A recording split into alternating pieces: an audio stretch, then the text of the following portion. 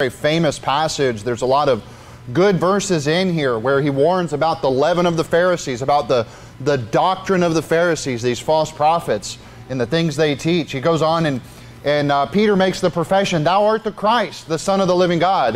And Jesus says, that's what I'm going to build my church on. That's what the New Testament, the New Covenant is all about, is believing that Jesus was God, believing that He is the Savior, the Messiah. Look at verse number 18 in this chapter. Matthew chapter 16, verse number 18.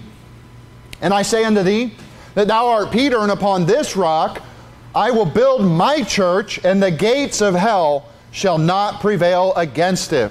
Jesus Christ, the rock that the church is built on, He says, it's my church. He said, hell will not prevail against it. I don't care what the devil has in store. They cannot stop God's people. They cannot stop God's people from being successful at preaching the gospel. Hey, and there will be times of tribulation. But Jesus is teaching something here about the authority that Jesus says, this is my church, right? Jesus is the authority of this church. What we're going to look at today is what a proper biblical church is, sort of the history of the church. But really, there's a problem out there today. There's a bunch of fake churches. Yeah. They're funny. It's like a circus. Right. I call them a circus. They're a bunch of clowns, and we're going to look at how to keep the circus out of the churches. Amen. We're going to look at what the history of the biblical church is, and we're going to look at how to keep these false churches and these false doctrines, the leaven of the Pharisees, out of our church, and also how you can warn other people biblically what Jesus' church should look like, what God's church is according to the Scripture. And listen, there are a lot of clowns out there claiming to be pastors. Yeah, there are. People that do not meet the requirements of a pastor, that don't uphold the Scriptures as the authority in the church. There are corporations out there that claim to be, a church that have nothing to do with the true gospel. There are others that's even worse, where it's like a family dynasty. It's like, I've built my little kingdom, my little empire, and I'm going to hand it down to my son because I've got this great big corporation. And that's not really biblical. I love Steadfast Baptist Church, and one day, Lord will, and this church will change names, and we'll move down the road. We're going to grow, and even with that, I do not hope to hand it to my son. I hope that my sons become preachers or pastors, but yet that they would go somewhere else and start their own. Listen, a church should not be some family dynasty of, how did he become a pastor? Well, Daddy gave it to him. Look, that's not biblical. And there's a problem. I think there's a problem with the authority. And when the authority is the family dynasty or my daddy gave me the church, that sort of thing, there's a big problem. And the church has a couple main purposes. And the few that we're going to look at today is essentially how it's for discipleship, it's for fellowship, and it's for worship. Listen, as discipleship, we come together to learn the Word of God, right? For fellowship, to provoke each other unto love and to good works, to encourage each other, right? And we worship. We come together, we pray, we sing unto God. That's the worship aspect, and that's what it's for. And Jesus here is saying He builds His church, and according to the Bible, things should be done decently and in order. A church should not be a free-for-all. A church should not be a place where we want to appeal to the world. Well, let's make ourselves worldly so when a worldly person comes in, they feel comfortable. That's not what the church is. The church is for saved people. In fact, the church is saved people. The church itself it's a congregation, it's an assembly. It's not a building or a corporation. You have to understand this. These walls, this is not the church. The church is who I'm looking at right now. The church is the assembly of saved people. The church is not a building or a corporation, and although those things are needed to help move things along, hey, we could have church without a building, but it would be a lot better. It'd be easier to meet in the same place every week. You know what I mean? We can go meet in a park, but when it's raining, people won't. Think about it. We need a building. It makes things better, but the church is really the people. And if we met in a different building next week, we're still the same church. We're still the same body of believers. And a lot of people have misunderstandings about what church is, and there's a lot of it. Today there is an attack on the biblical church, and I think the attack on the biblical church is a result of the unbiblical church, of the fake churches, this circus church that's out there, that it's do whatever you want, and we want to please you, we want to entertain you. Look, if you don't like my preaching, look, it's the Word of God. My goal is to say what God says, and if you don't like what God says, I'm not going to try to entertain you. We're not going to have a dog and pony show up here. You know, we're not going to get blue lights and blue hair and, you know, all the things that the world wants to have. We're going to do it God's way. Amen. We're an old-fashioned church, and by old-fashioned, we're going to go back to the Word of God, and He tells us what the church should do, how it should look like, how it should operate, even how we should have correction inside of the church. Right. And the church is not a new thing. In Hebrews 12, he says, "But ye are come unto Mount Zion, unto the city of the living God, the heavenly Jerusalem, to an innumerable company of angels."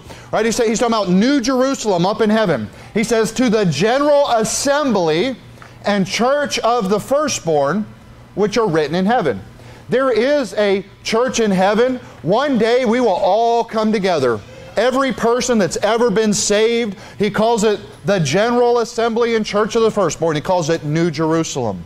Look, we do not believe in a universal church, right? The word Catholic means universal. They're not even Christian. Yeah. They're pagan.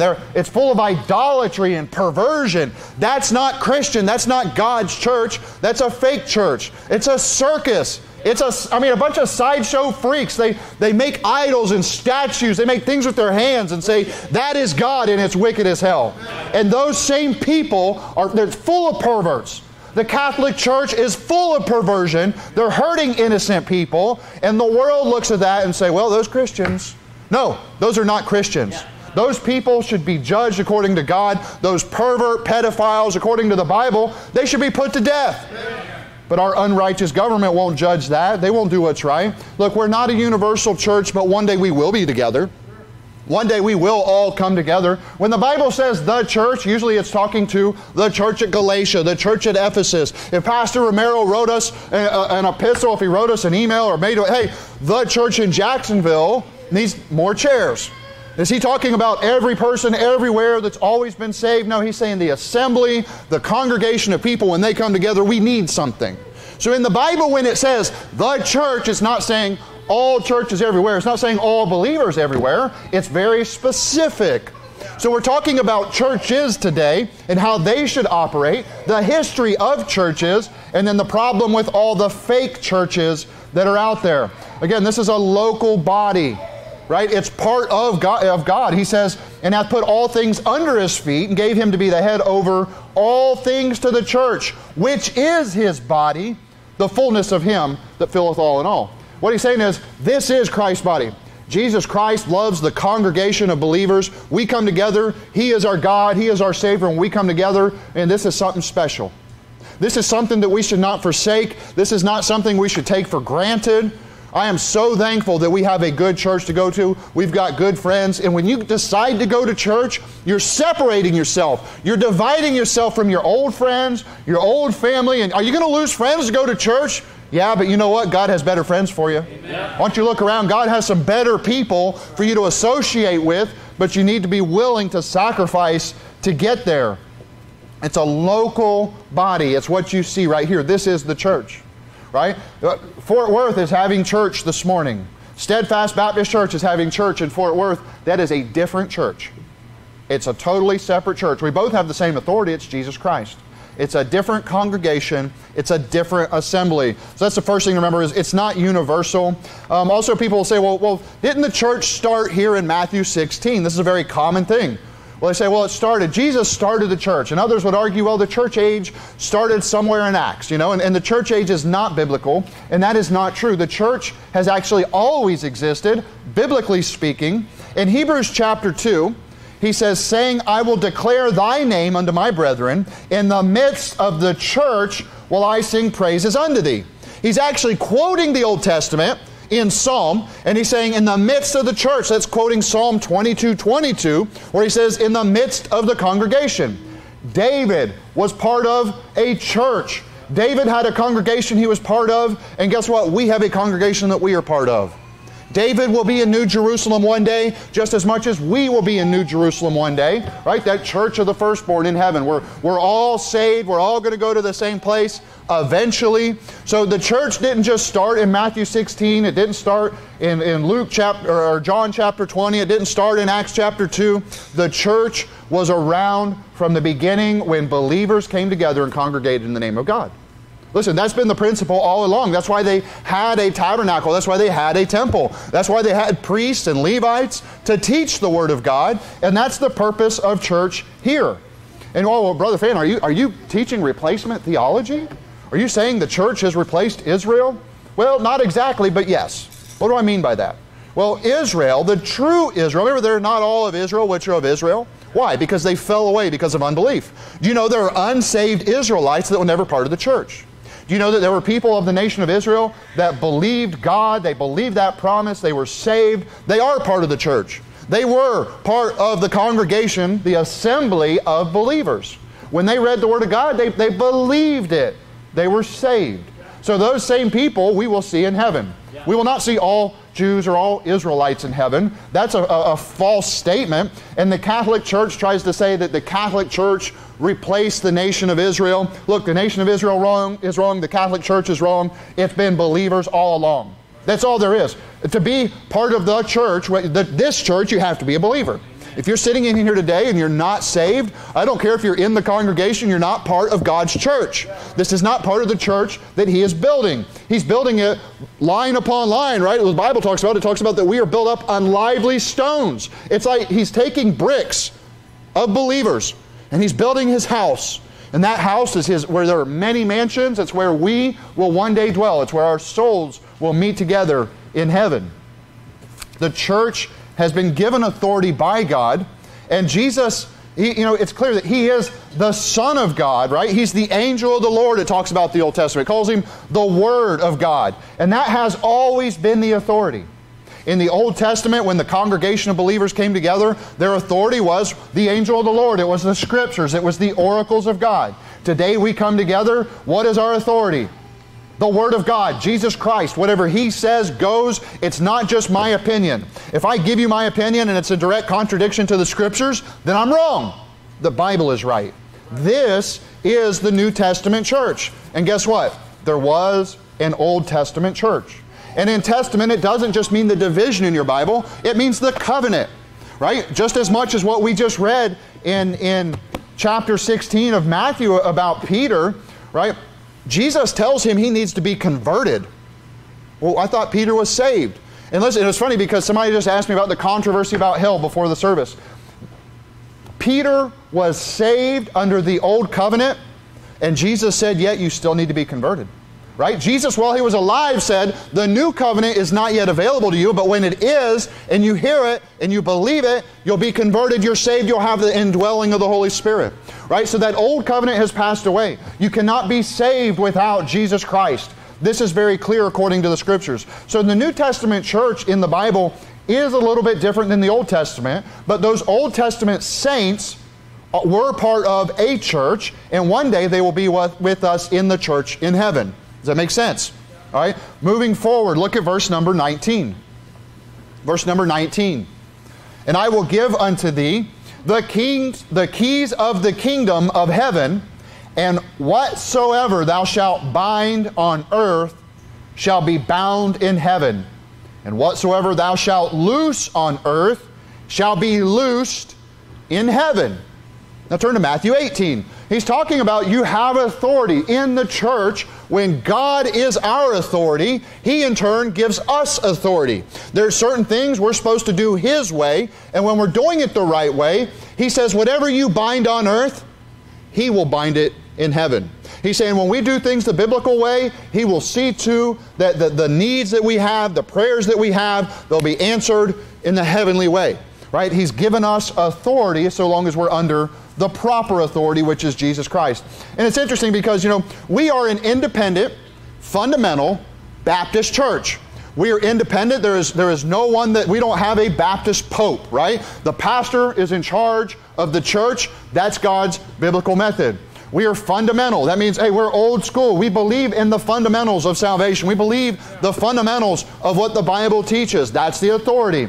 We're Baptist. What does that mean? Well, we had John the Baptist. He was baptizing as a New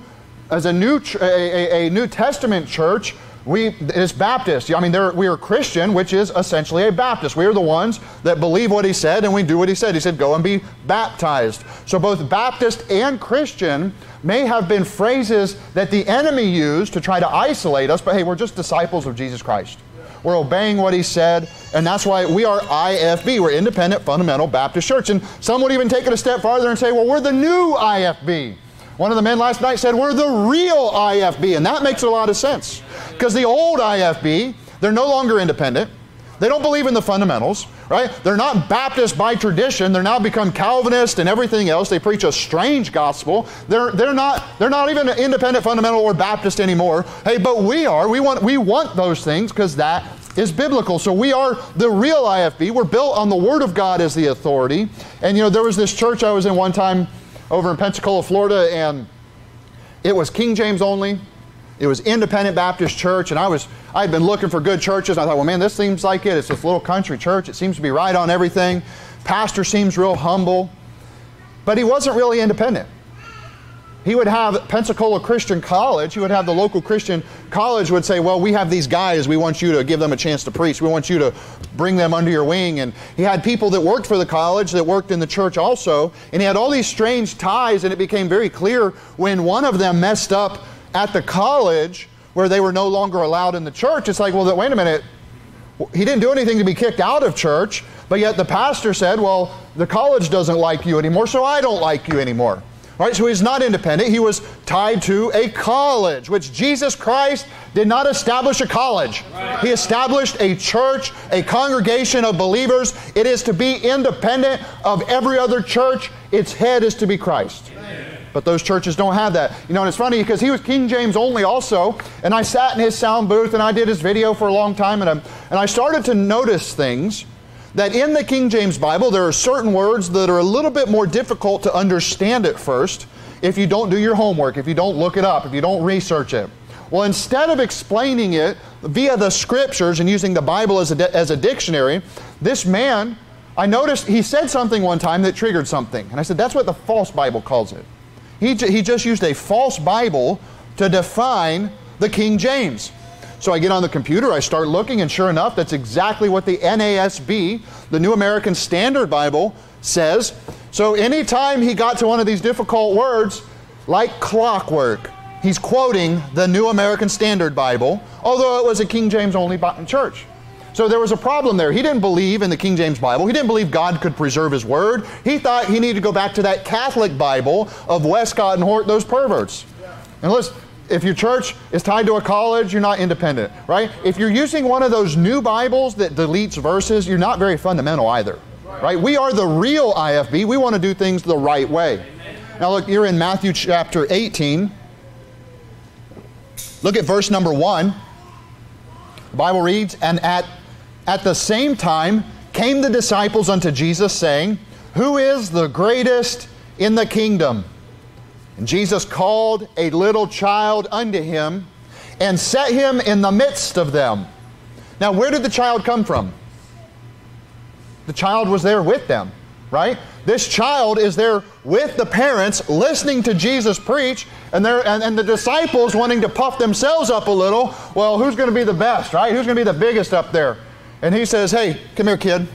You see this young child that's in church, that's listening to the Word of God, that believes the preaching? This is the most valuable part of the kingdom of God.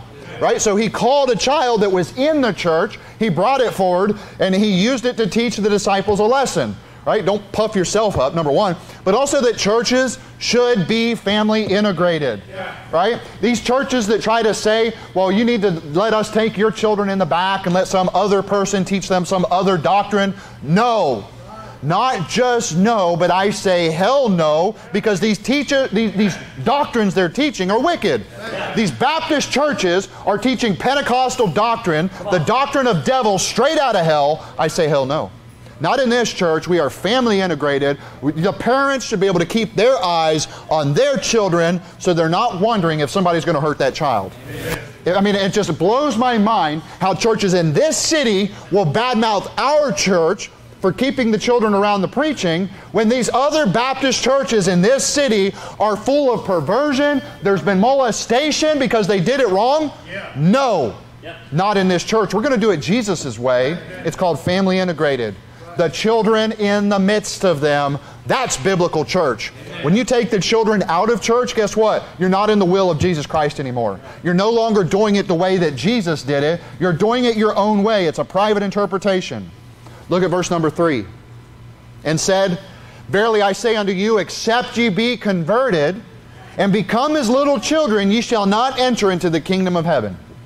Whosoever therefore shall humble himself as this little child, the same is greatest in the kingdom of heaven. And whoso shall receive one such little child in my name, receiveth me. Listen, when the children start crying in church and it becomes a pain in the neck to you, humble yourself, receive them. If there's a child making noise and hitting their chair and they're just being, I'm trying to pay attention. Hey, humble yourself, receive them. They need to hear this. The children are sponges. They learn more than you realize. And you know who their heroes are? It's you that are in the church. It's you adults that come to church, that go out soul winning. One of the little girls in the church wrote my daughter a note saying that she was praying that she would become a soul winner. Now that's awesome. Yeah. You don't get that in these old IFB churches. Right. You don't get it in these circus churches that don't even preach the gospel. It's all about the lights, the show. Drop your kids off. They're going to be over there. Sign this waiver form so if we molest them, you can't sue us. Talk about strange. Man, these churches are wicked. There are strange churches out there that are destroying the world's image of God's church. We're going to do things God's way, and we're going to trust Him to bless us. Look at verse number 6. Whoso shall offend one of these little ones, which believe in me, it were better for him that a millstone were hanged about his neck, and that he were drowned in the depth of the seas. Look, there's a couple applications here. Number one, don't just be quick to rebuke a child in the church and offend them in the church. But also, he's talking about offenders. What's a child offender? Right? They're abusers, they're perverts, they're pedophiles, and Jesus is saying they're better off to commit suicide. You know, it's biblical for a pedophile to commit suicide so that their hell is not as bad, because if they continue in that course, guess what? It's going to be a hotter hell, it's going to be more torture. God will judge them. I was speaking with somebody yesterday that works in corrections, and they see these type of people. Well, what do you think? Can they change? No, I don't think so. I keep seeing it. Well, this guy, he professes, I've repented of all my sins. I want to get it right. And guess what happens? 3 years later, busted. Same thing, same problem. It's like their mind is defiled, their conscience is seared, and all they can do is think about hurting people. Listen, that's why we have a no homo policy. That's why we're family integrated. Child offenders should not come in the church, and we're on the look for people like that. And guess what? Beware. If they show up, Jesus is saying it's better for you that you'd hang yourself. So if somebody comes in the church like that, don't worry, God will get them. God will expose them. And in the meantime, we're going to be vigilant and we're going to protect the children. We're going to be on the watch and make sure that they're safe. You know, and it's funny because these other churches, they have the Sunday school program. That's a failure. The Sunday school program is a copycat of the public school system. Take them from their parents, make them learn something different, let them color, let them draw, give them some candy. That's not church. Look, there's a whole generation lost in these other Baptist churches because they gave their kids up to Sunday school. And guess what? They never came back. I mean, when they got to be teenagers, they still, well, can't we have a youth church? I don't want to go out there with the adult. Hey, grow up, be an adult. Listen to the preaching, learn the hymns, sing like us. Don't go in the back and sing rock music. Don't go in the back and let some short-haired woman teach you. These Baptist churches that are doing that, they're under a curse. They're losing their very own children, and they can't figure out why. Send them off and have somebody else train them. Why don't you take the responsibility for yourself and train your own children? God has commanded you to do it, and if you don't do it, then you're failing as a parent. And look, we're not going to fail as a church. We're going to let the children stay in here with us, even if they're noisy. We're going to love the children. We want them to be trained up in the Word of God. And these Christian colleges, talk about failures. Somebody last week was telling me about his pastor. I think it was Brother Owen was telling me about his pastor. You're getting really involved, and I like what you're doing. You're on fire. You're a soul winner. His pastor says, well, what you need to do is go off to Pensacola Christian College for 4 years, Well, then what? So what? The pastor is shooting himself in the foot. It's like a self-destruction. Wow, I've got somebody that's talented. They're on fire for the Lord. They know the Bible. They're a soul winner. What I want you to do is to leave us. Leave the flock. Leave the church that God established and go to a corporation that's going to teach you strange doctrine, and then maybe you can come back and then maybe you can serve under me. How about serve right now? Look, we have more men that are active in this church than probably churches 3 times our size. Why? Because it's where your heart is. You want to be a soul winner? Do you want to be a preacher? Guess what? It's available to you. We had a dozen guys preach last night, some of the best sermons I've heard in a while, some of which is some of the same stuff I'm saying today. So, sorry we didn't record those sermons, but don't worry, I'll cover your best points, all right? Look, God has established a church for a reason. It's for your benefit. It's so you'll grow spiritually. And when you reject His method, His pattern, His doctrine, you're only hurting yourself. These other churches are intentionally becoming like a circus. They've let the leaven of the Pharisees come in, and the fruit is the destruction of their own family, the destruction of their own congregation. The church should be local. We should have internal correction when necessary. It shouldn't be something that we have to go to the world about. And you know, these Christian colleges are destroying little churches. Look at verse number 17 in this chapter. Matthew 18:17, the Bible says, "And if he shall neglect to hear them, it says, tell it unto the church.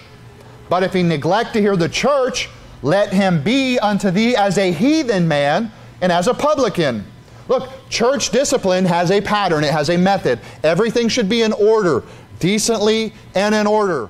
So according to the Bible here, just as it says in 1 Corinthians chapter 5, if there's somebody in sin, you deliver such an one unto the Satan. Get out of the church, go get it right, then you can be reconciled and come back in. When the church establishes something, when we say this is the Word of God, the Bible says we should do it this way. When somebody fights that, we say, you're just like a heathen. Why don't you go? If you want to come in here and say, oh, no, I think we should speak in strange tongues.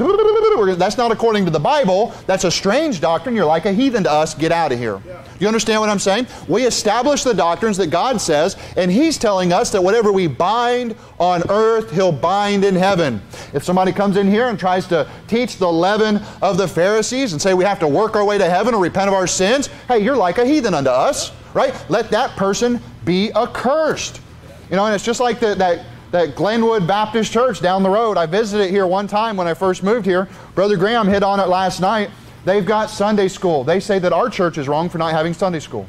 But this guy has a strange gospel, right? He's a PhD. This pastor, Michael, what's his name? O'Neill. Michael O'Neill. PhD, right? PhD. Where did he get that PhD from? From a little church called Victory Baptist Church in Milton, Florida. I know this church. I've been in this church. It's full of leaven and heresy. The fool that pastors that church says that when Jesus died on the cross, there were 2 malefactors on one side, because it says malefactors in this chapter, and there were 2 thieves on this side, so really there's 5 people on the cross. What? What kind of PCC garbage are you pumping down people's throat? Why can't you just cross-reference instead of saying, here it says thieves, here it says malefactors? He just added them up instead of comparing. Look, this church is on the repentance blacklist. I called the pastor, Tim LaFleur, and I had a friend there as a witness. I put him on speakerphone. I said, what would you tell a 6-year-old child they would have to do to go to heaven? Well, they need to believe on Jesus and be willing to turn from all of their sin. A 6-year-old child has to be willing to live a sinless life to go to heaven according to their strange gospel. So the fruit of that, this fruity Glenwood Baptist Church, which is a dead fruit, it's evil fruit, this pastor teaches that you can't just call on the name of the Lord and be saved. You can't just believe on the Lord Jesus Christ and be saved. So the sinner's prayer is unbiblical and you're not allowed to ask for it. And all. He's got all these strange doctrines that he teaches over there. And listen, the Bible says, let that man be accursed. Let him be as a heathen. When he rejects the clear scriptures, okay, well, we reject you. There's a problem with you. Oh, but he's more worried about Sunday school. This same guy has strange doctrines about soul winning. He doesn't actually do it. But he wants to say, we're wrong for helping people tell God they change their mind. We're wrong for showing the scriptures that say Call upon the name of the Lord and thou shalt be saved. Listen, that's what the Bible says. That's what the Bible means. Calling upon the name of the Lord is biblical. It's all the way back in Genesis. This is God's pattern. Salvation is by faith alone. And if you're not ashamed of the Lord and you believe in that free gift, just ask for it. Just reach out and take that gift. That's His promise, and it is to everyone. Everyone can be saved. And the guy is so messed up, he says the sinner's prayer is unbiblical. Anybody doing it's in heresy. But here's what you got to do. And he has these steps. And you get down to like point number 4, and he's like, then pray. I said, wait, I thought you said don't pray. He says, reach out your hand, and if they take your hand, it's like you know it's an assurance that they've believed it. I'm sorry, look, I don't want strangers to hold my hand. Okay, look. And if you hold hands with people during your soul winning, I mean, as long as you're preaching the gospel right, that's fine. And there are people that do that. That's old IFB though. Instead of teaching them eternal security, instead of teaching them that Jesus died on the cross for their sins and went to hell, instead of teaching people they deserve to go to hell, then in teaching eternal security and teaching the sinner's prayer, they keep it real short and sweet and assume that you've got the doctrine. That's wrong. Look, if you're not teaching that people deserve to go to hell in your soul winning presentation, you're doing it wrong. You need to fix that. This guy's so messed up. In the book of 3 John, verse 9, he says, I wrote unto the church, but Diotrephes, who loveth to have the preeminence among them, receiveth us not. He's saying, I wrote to the church, here's some doctrine the church needs to hear, and this guy Diotrephes, he wants the preeminence. He wants to be above everybody else. He wants everybody to know how great he is, how wonderful he is. So when the man of God wrote, he rejected the Scripture. He rejected the doctrine. It said he receiveth us not. So there's this warning about this guy. He had a self-doctrine. This is another thing you'll see in these circuses of churches. It's like, well, we don't believe the Bible like the traditional way. We come up with our own doctrine. Right? That's what this guy at Glenwood did. He's coming up with his own way to pray to the Lord, or to use the sinner's prayer, and he still uses it, but he goes against it, and he has a strange gospel. There are people that will have their own doctrine, and you guys have probably ran into this out soul winning, where it's like, well, you sound like you took a little bit of Seventh-day Adventism and Jehovah's Witnesses and Baptist and Catholic, and you put it in a blender and you call it your own doctrine. Right? That's what this Diotrephes was doing. He was setting himself as the authority. He is the standard in the church. And so when John wrote them, he rejected the Scriptures. Therefore, John says, reject him. Don't follow evil. Follow what's good. He says, wherefore, if I come unto you, I will remember his deeds, which he doeth, prating against us with malicious words, and not content therewith. He goes on. The point is that these people will attack the church of God for doing it the old-fashioned way, for not trying their new way, for not trying their circus. Hey, they can call us whatever we want, but we will not be a circus. We will do things decently and in order and under the authority of the Lord Jesus Christ. That is a biblical church. Anything else is just some self-doctrine from a false prophet. Hey, they reject the Scripture, mark them and avoid them. Have nothing to do with them. This old IFB circus, they had a bad gospel too. This is another thing that it just bothers me. When we were down in Orlando, I was talking with some of the pastors that came out of the old IFB about how back in the day he'd go out preaching, and his pastor taught him, well, you give him the 4 or 5 verses, you get him to pray, and then you teach him eternal security. And then you get him saved again.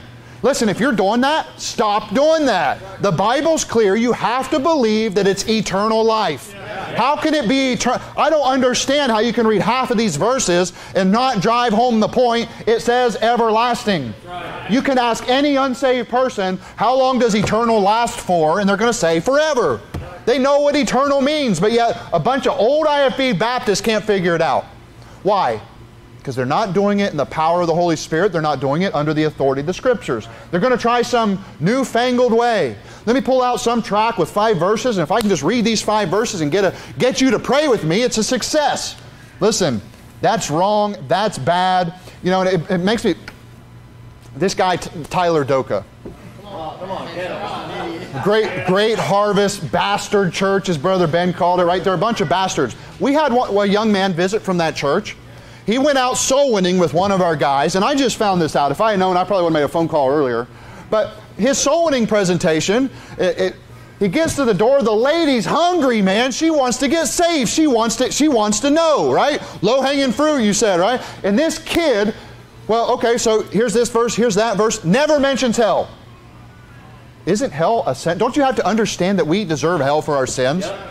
He was about to get the lady to pray, and thank God our soul winner stepped in. Amen. And he said, wait, hold on just a minute. Let me ask you a couple questions. And he starts from square one, and the lady had all the wrong answers. This guy was about to pray with her. This guy's wicked, right? He's under the leadership of Tyler Doka, this unsaved heretic in New York City.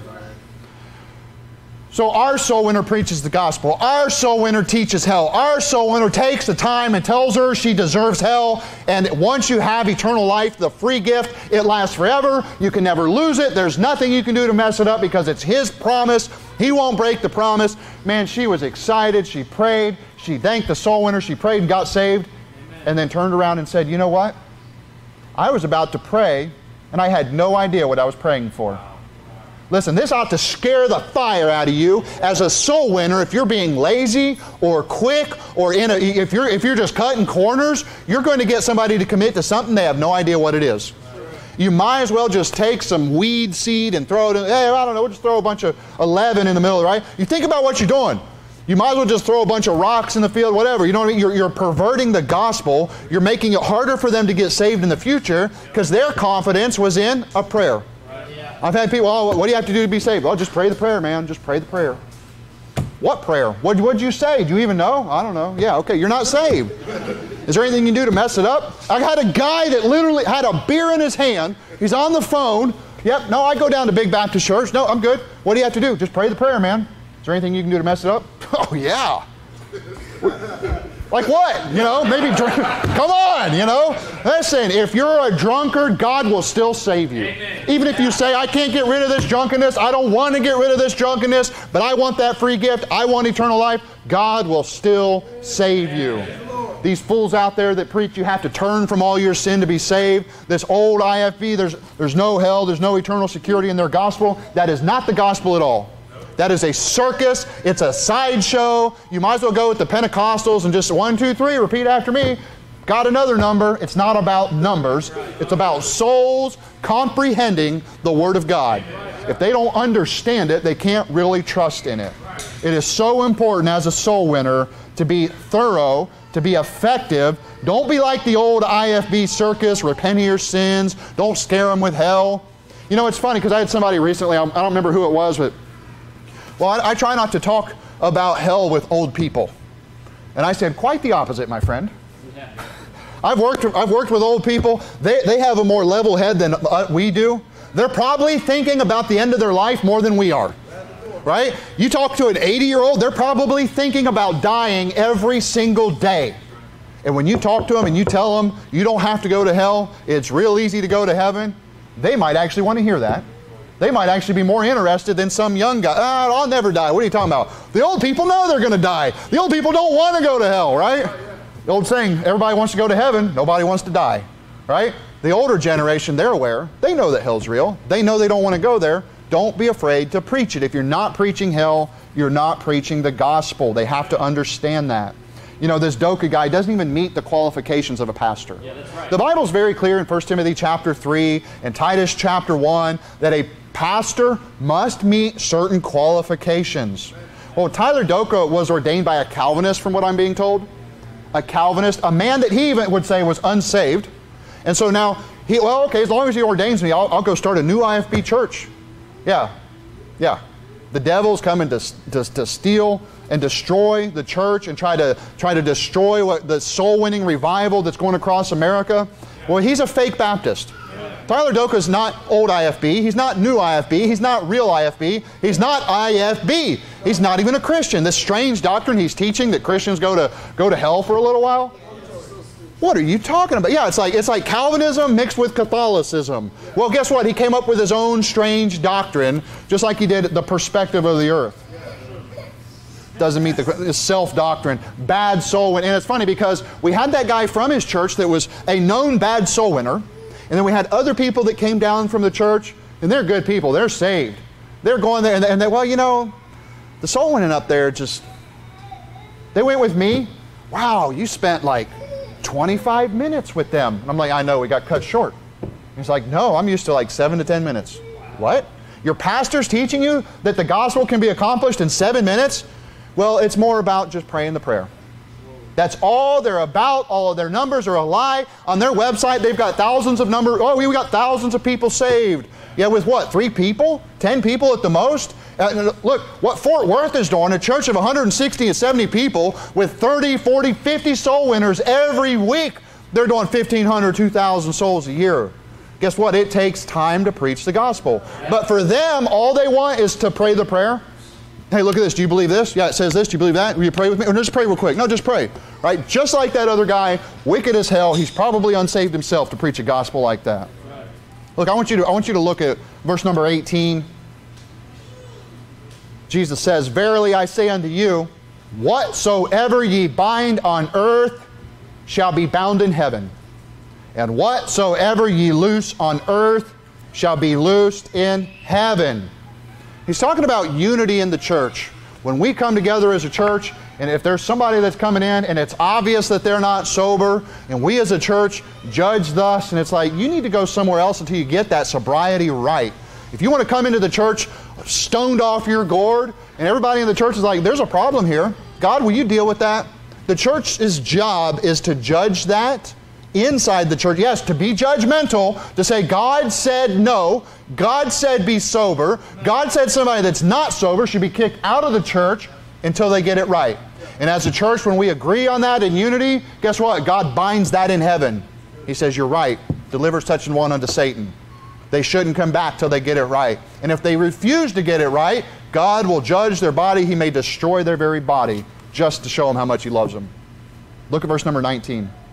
Again, I say unto you that if 2 of you shall agree on earth as touching anything that they shall ask, it shall be done for them of my Father which is in heaven. For where 2 or 3 are gathered together in my name, there I am in the midst of them. Where 2 or 3 are gathered in my name, there I am in the midst of them. Turn to Acts chapter 2. Now look, this is not saying it's a do-it-yourself house church, right? The Bible has given us the scriptural authority. It's given us the scriptural pattern. Look, a church can start in a house, yes, but a church is not when 2 or 3 buddies get together and have a prayer meeting or have a Bible study. That is not the same as church. And today there are a lot of people that have forsaken church. They don't want to go to a church. I could see why with all the fake churches out there.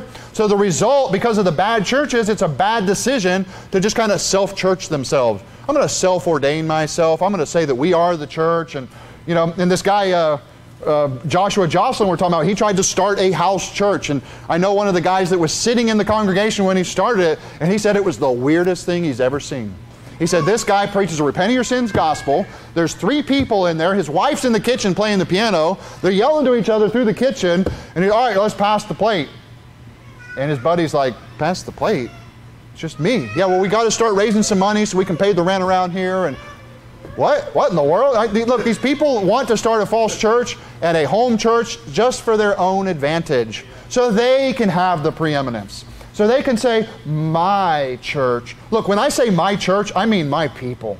I mean our church. When I say my church, I'm not talking about the building. I'm talking about my group of friends that we come together. We believe in the Lord Jesus Christ. It's not, I own this church. No, Jesus owns this church, and I take part in it. I have my part in it. This is my church. Right? People use that word my the wrong way sometimes, but you're in Acts chapter 2. I want you to see this. Find verse number 46. Verse number 46, it says, and they, continuing daily with one accord in the temple, and breaking bread from house to house, did eat their meat with gladness and singleness of heart. Now notice they're in one accord in the temple. And then they went and fellowshiped from house to house. They went soul winning from house to house. They spent time together. People will use this verse to say we should start a house church. Well, at this time, the temple is where the believers were before Jesus and after Jesus. The Christians were meeting there, reading the scriptures, preaching the gospel, obviously until they began to be persecuted, and they spread out and started other churches. So they're fellowshipping in houses, but they are having church in the the church location, the temple, the building. Does that make sense? So you can't use this verse to justify forsaking the assembly and starting your own, because things should beget like things. I am a human being. My children are human beings, right? We are a church. We were begotten of another church. Fort Worth is giving birth, and one day we're going to cut the umbilical cord and we will be a 100% independent Baptist church standing on the Word of God as the authority. We should look like what we came from. So when somebody comes from a Calvinist church to start a Baptist church, there's already a problem there. Because next thing you know, they're teaching Catholic doctrine. Go figure, right? It's strange. It's a false prophet will beget another false prophet. Any man that would sit under an unsaved pastor and say, yeah, ordain me, lay hands on me, I wonder about them. They may also be a false prophet. Look at verse 47 here. Look at the next verse. Praising God and having favor with all the people, and the Lord, you hear that? The Lord added to the church daily such as should be saved. Two things here. Number one, Christ is building the church. Number two, the saved went to church. The church was not the place to get saved, although if a visitor comes, we're going to preach the gospel to them. The church is for saved people. We are not going to appeal to the worldly. Go to Acts chapter 7. Look, and there's another problem there, this whole church age thing. People like to use Acts chapter 2 and say that's when the church age started. Prior to that, there was no church. Well, guess what? That's a lie. That makes Matthew 16 messed up. That makes the book of Exodus, right? The church in the wilderness. It existed back then. David was in the church. It talks about in Psalm 22. Those churches existed. So you can't say there was an age of the church, because these same people, you know, they call it also the grace, the age of grace. These same people, like this Peter Ruckman, who knows who Peter Ruckman is? This is his most published book. This guy writes hundreds of books. I want you to listen to what he teaches. He believes that we are in the church age, or the age of grace, and now is the only time people can be saved by faith. He believes everybody else worked their way to heaven. He says, if you miss the rapture, start working your way to heaven immediately. What? Work your way to heaven? That's so contrary to what the Scriptures say. He says, a man must keep the commandments and keep them to the end. If he doesn't, he loses his salvation and burns in hell. So does he believe eternal security? No. Does he believe salvation by faith alone? No, this guy's a heretic. This is called dispensationalism. This is the fruit of Zionism. And the end goal is to set up an antichrist. And they want to tell you that there was a beginning of the church age, and there's an end to that church age, and afterward, what? What? Then the antichrist kingdom? What? What are they going to tell you? What strange doctrine is next? Look here in Acts chapter 7. Find verse 37. It says, this is that Moses, which said unto the children of Israel, a prophet shall the Lord your God raise up unto you of your brethren. Like unto me, him you shall hear. Right? This is foretelling Jesus Christ. Look in the next verse. This is he that was in the church in the wilderness with the angel, which spake to him in the Mount Sinai, and with our fathers, who received the lively oracles to give unto us. The lively oracles is talking about the living Word of God. He said he had the Word of God. It was to give to us. Moses was with the church in the wilderness. Who's there with him? The angel of the Lord. The Word of God. Jesus Christ was ahead of that church also. Those things work together. It's the same pattern that we have today. And he makes it, so that was back in the book of Exodus. Go to the next chapter, Acts chapter 8. Listen, dispensationalism is a circus. It is a circus. It is the goofiest way to try to explain the Bible away. Oh, you're reading what chapter? Oh, that's not for you. That's for the Jews. Well, wait a minute. When you say Jews, the Bible uses that word as people that were of the tribe of Judah. Is that what you're saying? Oh, no, I mean the religion. Oh, you mean the religion of the Jews that Paul said was unsaved? Well, I mean, what do you mean when you say the word Jews? Even that word, dispensationalism, literally comes from unsaved people. Anybody that believes in dispensationalism and they want to argue with you, ask them that one question. Was the founder of dispensational theology a saved man? And you want to see him squirm? You want to see him change the subject? You want to see him answer any other question but that question alone? Because they know that it came from a devil, but they want to believe it. They want to cling to it. Look, you're in Acts chapter 8. Look at verse number 3.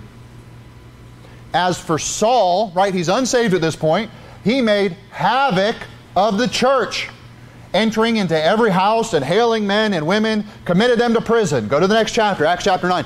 Saul made havoc of the church, an unsaved man in the Jews' religion, attacking saved people, attacking his very countrymen that said the Messiah had come.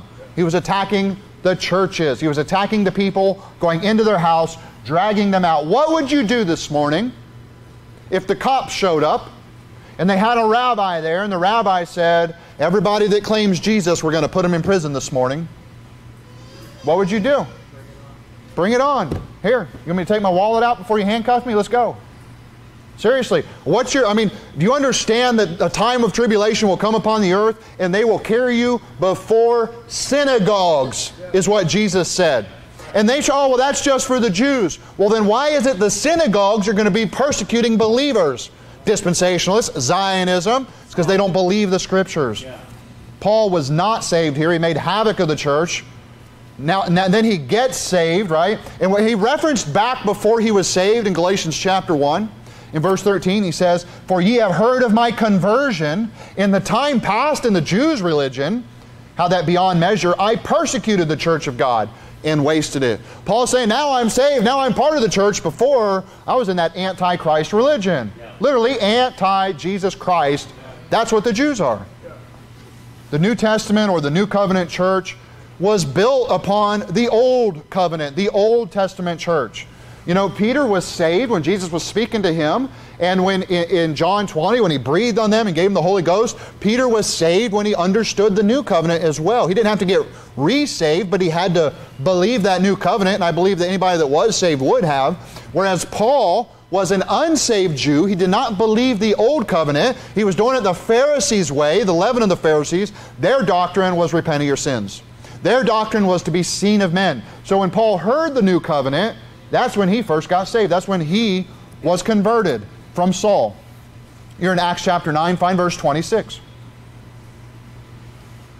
And when Saul was come to Jerusalem, he essayed to join himself to the disciples.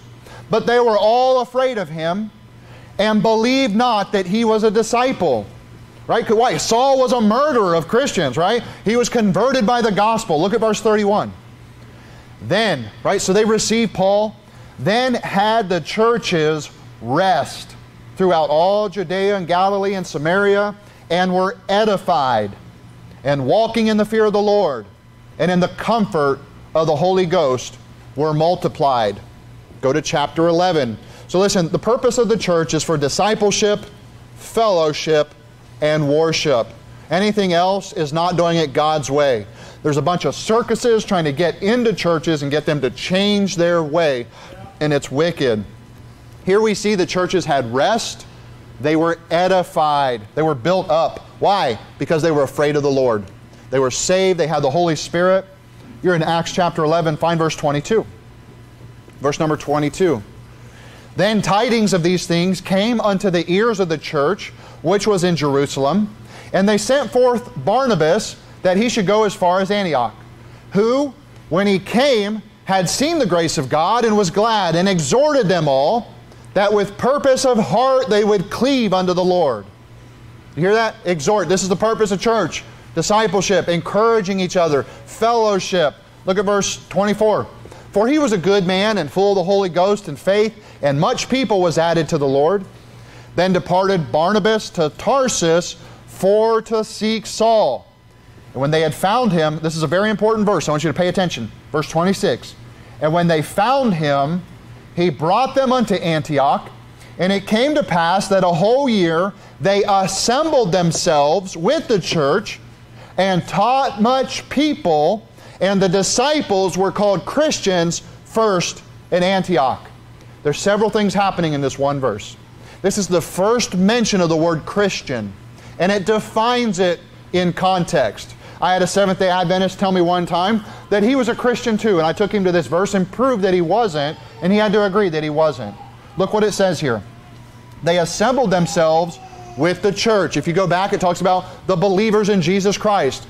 We're assembled. This church is the assembly It's disciples. He says he taught much people, and the disciples were called Christians. How do you become a Christian? You put your faith on the Lord Jesus Christ. Then what? You assemble, you disciple. The purpose of the church is for discipleship. Now that you're here, it's time to grow. If you don't come to church, you will not grow spiritually. So this Christian name is used for the assembled disciples. It says they taught much people. That's the goal of the church. The goal is to teach you the Word of God. Go to Acts chapter 20. We have to beware of fake churches. Their goal is to teach you something else. Right? Literally to teach you strange doctrine, to get money out of you. Matthew 28, you know what Jesus said? Go ye into all the world and preach the gospel, right? Teaching them.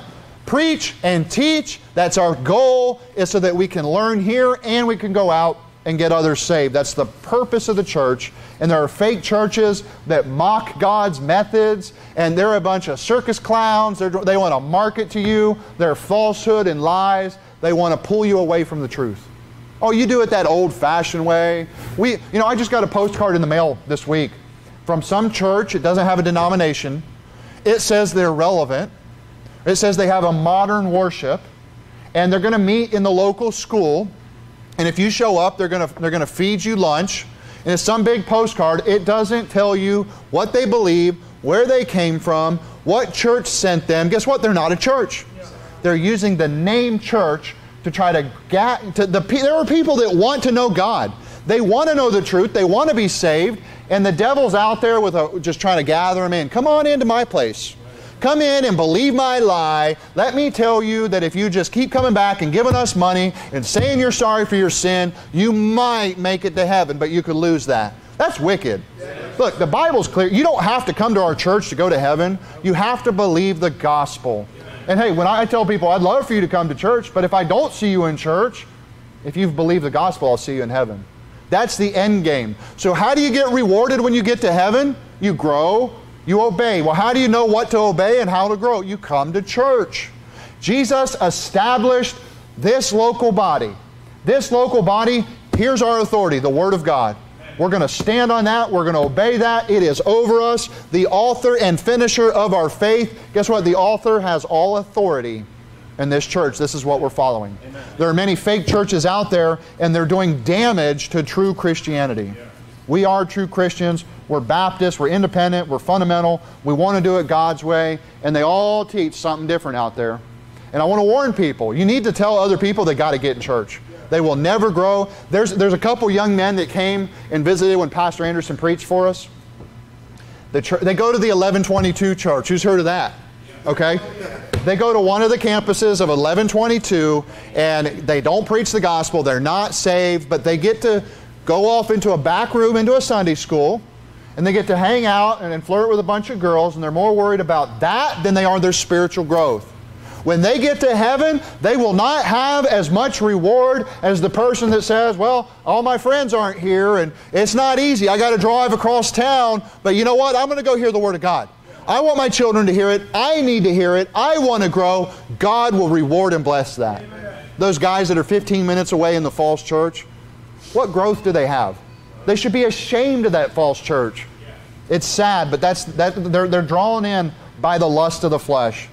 Look, you're in Acts chapter 20. We're almost done here. Acts chapter 20. Look at verse 21. Testifying both to the Jews and also to the Greeks, repentance toward God and faith toward our Lord Jesus Christ. He's saying, turn from your error, turn from your religion, believe on the Lord Jesus Christ. These false prophets want to say, oh, well, nowhere in the Bible does it say, turn from unbelief. Well, I didn't say that. The Bible didn't say that. It says repent. It means turn to God and believe on the Lord Jesus Christ. Put your trust that He alone saves. It does not say repent of your sins. The same person that, well, it doesn't say repent of your unbelief. I know, and it doesn't say repent of your sins either. These false prophets, these liars, they want to pervert the gospel. Well, you got to turn over a new leaf. No, you don't. All you have to do is believe. Look, we had somebody else, oh, you guys teach there's never any time for repentance. That's not true. Once you're saved, you need to repent of your sins every day. You do not repent of your sins to be saved. If you believe that gospel, you need to repent of that repentance. You need to turn to God, believe the gospel as it says here, trust in Him alone. And then for your discipleship and your growth, get the sin out of your life. These same churches, they don't preach against sin. They preach repent of your sins every week. We preach faith alone, free gift, and once you're saved, I'm going to rip your face off. I'm going to preach against your sin. And it's not because I'm after you, it's because I'm reading what God said, and I love you, and I love me enough to read it and proclaim it. Well, what if that sin applies to you, Brother Fannin? Well, I better read it twice then. We all need to hear these things. I'm not above you, I'm of you. We're all working together to do it God's way, and there's so many false religions and fake churches out there. The repent of your sins, that is the enemy. That is the enemy. That is every other religion. Like Brother Brian said last night, they turn salvation into discipleship. Discipleship is get in here and let me preach against your sin. That's not salvation. That won't get you saved. Look at verse 24 in this chapter. But none of those things moved me. Neither count I my life dear unto myself, so that I might finish my course with joy. Listen, and the ministry which I have received of the Lord Jesus Christ, to testify the gospel of the grace of God. You have a ministry, you should finish your course with joy. Don't worry about the things you're going to go through. What do you need to do? Your ministry, which is to testify the gospel. Look at verse 25. And now, behold, I know that ye all, among whom I have gone preaching the kingdom of God, shall see my face no more. Wherefore I take you to record this day, that I am pure from the blood of all men. Can you say I'm pure of the blood of all men? Well, I don't have any blood on my hands from the strangers whose door I knocked, but my family, boy, that's awkward. Yeah, so what? Well, I mean, I'm not going to go to my neighbor's house and tell them they're going to hell. I have to live next to them. You've got blood on your hands. We all need to knock our own neighborhood. Look what he says in verse 27. For I have not shunned to declare unto you all the counsel of God. Take heed therefore unto yourselves and to the flock over which the Holy Ghost hath made you overseers, to feed the church of God, which He hath purchased with His own blood. How serious is God about the church? He purchased it with His blood. If you're in the congregation today and you're saved, He purchased you with His blood. He wants you to be here to grow. If you forsake that, you're not going to grow. He makes it clear here, though, that we need to take heed to ourselves, right? And the flock. Look, if you're not the evangelist, if you're not the preacher, if you're not the pastor, you still need to take heed to the flock. You need to be encouraging each other, helping each other grow, taking care of your own children, making sure they understand. And he's clear here that he had not shunned to declare the counsel of God. He can say, everybody I met, I had friends that come, I've gotten calls, boy, our friends, they got really offended when we came to church. They're definitely not coming back. But there's no blood on my hands. When I stand before God, He'll say, thank you for loving me more than them. I'll reward you for that. I'll bless you for doing that. That's the attitude we need to have. We are the flock of God. We're the church of the living God, right? We're fed with the Word of God. If you're saved, He's purchased you with His own blood. And this is God's method for growth. Churches are under attack today, especially by false churches. It's no marvel, it's no wonder that a bunch of fake churches want to attack us. Will you guys let the kids stay in the church? Yep, that's what Jesus did. Yep. Well, you guys think you can just go out and preach the gospel and people can get saved? Yep, that's what Jesus did. Hello, we're following Him. You're not following me, we're all following the Lord Jesus Christ. That's the pattern, that's the plan. Look at verse 29. For I know this, that after my departing shall grievous wolves enter in among you, not sparing the flock. Right away, he talks about the church. He talks about salvation. He talks about preaching the gospel. And he says, look out, beware. Does this sound familiar, guys? Romans 1. Anybody can be saved. It's the power of God unto salvation, unto all, unto everyone. But look out. There's certain people. They're false prophets. They've rejected me. They're out to attack you. Beware. Look what he says. Not sparing the flock, right? Grievous wolves. Every time the Bible uses the word wolf about a prophet, they are unsavable. Old and New Testament, these are people that work for the devil. They are sons of the devil.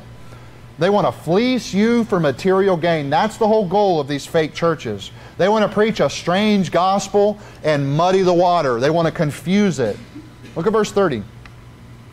Also, of your own selves shall men arise, speaking perverse things, to draw away disciples after them. This is, our church is a 1 year old. And we've had people in this congregation that were not saved, that were saying perverse things like they wanted to draw people away. We had to kick them out. It's not, we're only 1 year old and this has already happened. It's happened to many other churches. Well, Jesus isn't really God. He became God. What? Drawing disciples away. How many other churches have had this? He didn't always exist. He became God when He got baptized. What? What kind of strange doctrine, perverse things? Listen, there are false prophets that will come into this church. I don't know of any right now, but look, one day we may have to kick somebody else out of this church, and it will be no wonder all of us will be like, yeah, you know what? He said this, he said that, they said this. They were trying to draw us away and get us away from the authority of the Lord Jesus Christ, of the Word of God. He's saying they're from inside the church. That's where false prophets want to operate. They want to make this place a circus, but look, we're going to do it God's way, decently, and in order. Look at verse 31. Therefore, watch and remember that by the space of 3 years I cease not to warn everyone night and day with tears. Paul is saying, hey, I warned you, I warned you, I warned you, it's going to happen. Why do we talk so much about false prophets and fake churches and fake gospels? Why do we talk about that so much here? That's part of discipleship. Jesus taught His disciples about the doctrine of the Pharisees. He said they are the serpent seed. He called them a generation of vipers. He said they're a child of hell. And can you imagine the publican, Jesus' disciple, the man that was a sinner, that had a bad job, that worked for the government, that enslaved them, right? This publican that got saved, standing there with the Lord Jesus Christ, saying, you're rebuking the religious crowd? But they have all this knowledge of the Bible, of the law. He says, yeah, do what they're saying, but don't do like them, because they don't believe it. It's like the publicans versus the Pharisees. The publicans are sinners, and thank God we're saved. There are men in here that have not always been in church that are saved right now. You have more power of the Holy Spirit on your life than these false churches that have been to fake Bible colleges that preach a fake gospel. I don't care if they know the Bible better. I don't care if they know their doctrine better and they know the history of the Bible better. You have the power of God's Holy Spirit on your life, and He wants you in church to learn and grow. Amen. He wants you to go out soul winning. In 1 John 1, he says, beloved, believe not every spirit, but try the spirits, whether they are of God, because many false prophets are gone out into the world. There are a lot of false prophets and false churches. He said, there must be heresies among us, so that those who are approved will be manifest. We'll know what's right when we see these false prophets come up.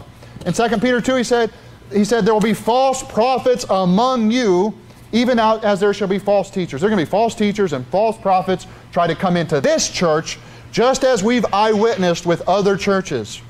Hey, stand fast. Get in the Word. Stand on the Lord Jesus Christ, the Word of God, as your authority. Stand on that above me, above Pastor Romero, above Pastor Anderson. You need to make this your authority. And if there's something you disagree with and you have a biblical stance and it's not worthy of separation, just, okay, cool, that's all right. But I think I get it better now. But listen, God has ordained a church, and people will come in and they won't want to do it our way. They're going to fight, and they're going to try to destroy the church. They're going to try to devour you. And He warned us over and over and over that there's false prophets. They will make merchandise of you. They want to steal money from you. False brethren brought in unawares, it talks about. Beware. There are fake churches with fake gospels. They're fake Christians. And listen, that's a circus. That's a freak show. It is not the church of God.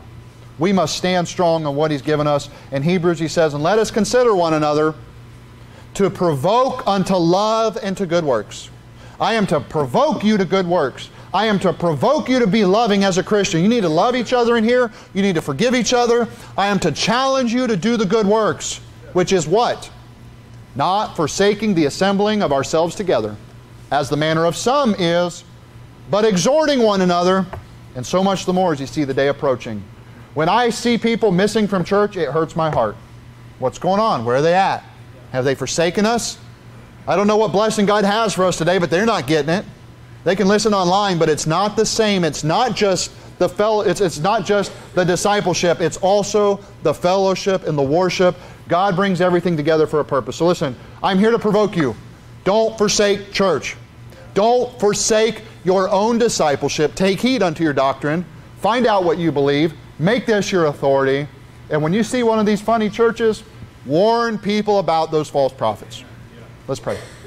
Lord God, thank you for this congregation that you've given us, Lord. Thank you for the blessings you've given us over this past year.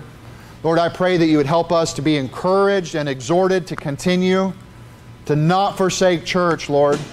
Lord, I pray that you would give us the wisdom and the discernment to be aware of these fake churches that are not doing things your way. Lord, I pray that you would give us power as we go out and preach the gospel today, Lord. I pray you'd help us to do it in the power of your Holy Spirit. I pray you'd help us to get some people saved.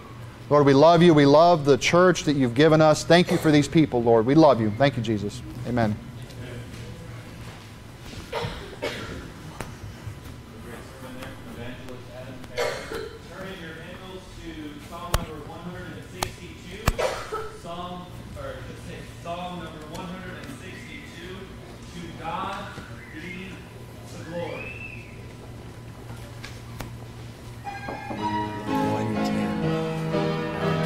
Good thing I skipped that last page. Yeah.